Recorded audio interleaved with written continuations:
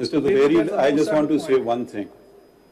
The day we hear this case, the weeks we hear this case, our institution exceeds our disposal. The day we don't, our disposal exceeds our execution. If you think this is a never-ending hearing, this is the last day of the hearing. My Lord. Please remember that. You can argue till 11:30, and each one of us may have their views. Let them be expressed in judgments. I want to hear counsel.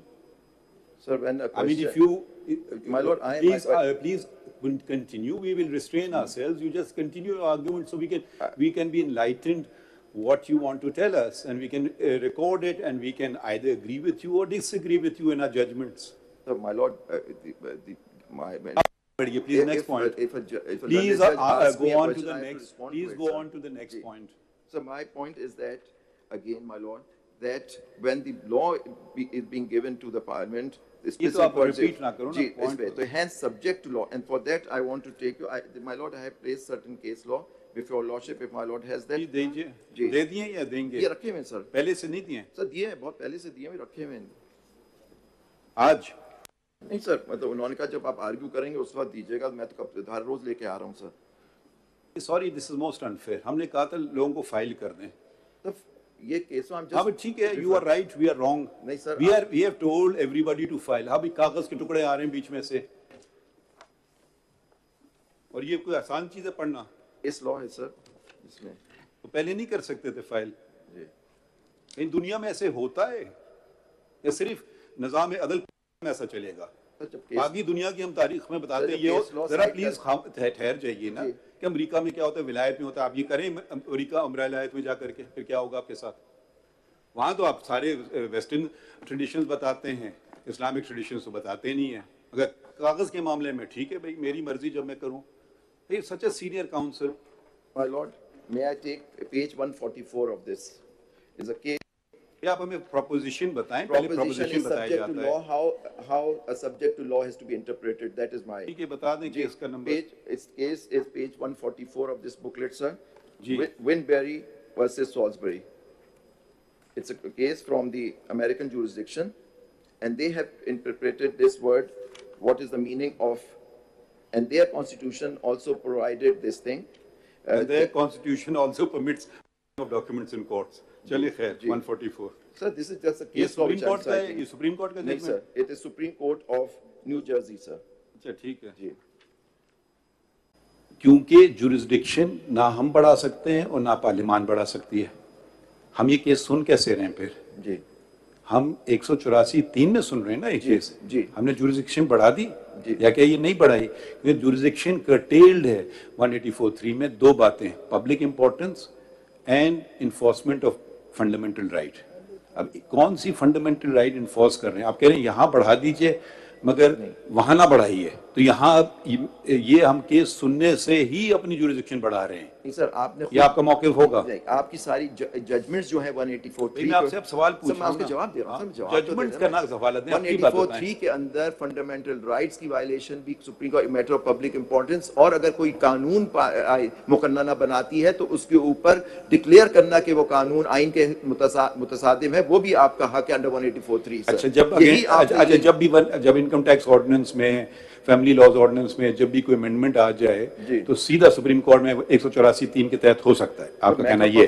बिल्कुल हो सकता है. If my Lord, ठीक है, ये मैंने note कर लिया. बिल्कुल करें sir. Even if it's no fundamental right is involve. नहीं, फंडामेंटल राइट्स हो सकता है, लेकिन टैक्सेशन मैटर में फंडामेंटल राइट होती है. कोई अमेंडमेंट भी चैलेंज हो सकती है, वहां भी हो सकता है, लेकिन पब्लिक इंपॉर्टेंस का इशू आता है sir. What is the matter? देखिए, दो कंडीशंस होती है ना sir, public importance and fundamental rights. It's not either और, इट इज बोथ साइमल्टेनियसली. वही मैं कह रहा हूं कि आप दोनों चीजों को देखना होगा, सिर्फ फंडामेंटल राइट्स को नहीं देखना होगा. तो ये केस में क्या फंडामेंटल राइट है बताइए ना हमें. इसमें fundamental right access to justice का माय लॉर्ड वाज सेइंग कि कौन सा आर्टिकल बता दें, वो वाला article sir. Article right to life. Right to life में होल्ड किया गया है कि जी, होल्ड नहीं किया गया, उसके लफ्ज में बता दें कौन से में आता है तो मैं लिख लूं. जी. Access to justice and independence of judiciary is being held to be incorporated in the words of Article 9. तो आप कह रहे हैं literal reading में तो नहीं है, interpretation. अच्छा, लिटरल में नहीं है ना, तो ये तस्लीम आप करते हैं. लिटरल में नहीं है, implied reading में है. नहीं, judgments of the honourable which is binding on us is says के जी access to justice in high court. Binding, it may be binding on you, not on us. Sir, Sindh high court bar का जो फैसला है 2009 Supreme Court 879, it is a full court फैसला, उसके अंदर लिखा हुआ है कि जी आर्टिकल 9 की वायलेशन में access to justice independence। चलिए ठीक है, मेरा सवाल का जवाब मिल गया। आप आगे बढ़िए, आप आगे बढ़े। हाँ जुबैर साहब, ये बता दें कि आप कह रहे हैं एक्सेस टू जस्टिस की बात है, सिटीजन एट लार्ज की बात है, इस एक्ट के तहत वो कौन सी कोई ऐसी प्रोविजन इस एक्ट में है जो पब्लिक को डिबार करती है to approach the supreme court? ऐसे कोई प्रोविजन है जो कह सके कि इसमें जो बात है independence of judiciary, we have a vested interest in the independence of judiciary, if this law, इसमें अच्छा लॉ होगा, बहुत अच्छा लॉ होगा, लेकिन इशू ये है कि इट इज द कॉम्पिटेंस, अगर कॉम्पिटेंस नहीं थी then it's not a right law, it is ultra vires. Maintainability की बात कर रहा हूँ।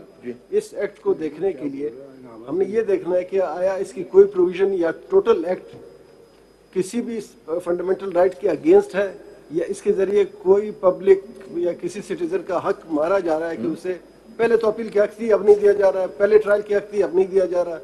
ऐसी कोई प्रोविजन इसमें है कि हम कह सके कि ये इलीगल? सर मैं कह रहा हूँ इसकी प्रोविजन आपको ये देखनी है कि क्या ये कानून साजी हो सकती है। जवाब दें उसके बाद पहले। मैं आ रहा हूँ सर, मैं आपको जवाब ही दे रहा हूँ। मैं कह रहा हूँ कि इसमें ये देखना होगा कि क्या कानून साजी का इख्तियार था पार्लियामेंट के पास टू मेक दिस लॉ। चलिए इसमें बता दें, आपने पहले कहा कि 1980 में रूल्स बने जी, वो रूल एग्जिस्टिंग लॉ के तहत बने जी, ये तो आप मानते हैं कि रूल लॉ के तहत बनने चाहिए जी, तो क्या आप बता सकते? रूल बने 191 के तहत सर, 191 आर्टिकल रूल लॉ के तहत। आपने थोड़ी देर पहले जो आर्गुमेंट से आपने कहा कि एग्जिस्टिंग लॉज के मुताबिक 1980 में रूल जी बिल्कुल एग्जिस्टिंग लॉ। प्लीज मुझे ये बता दें, मेरी नजर से तो नहीं गुजरे, 1980 में उस वक्त कोई ऐसा कानून था जो सुप्रीम कोर्ट की प्रैक्टिस प्रोसीजर को नहीं फॉलो करा? बिल्कुल नहीं तो था। ये रूल कैसे बने अंडर 191?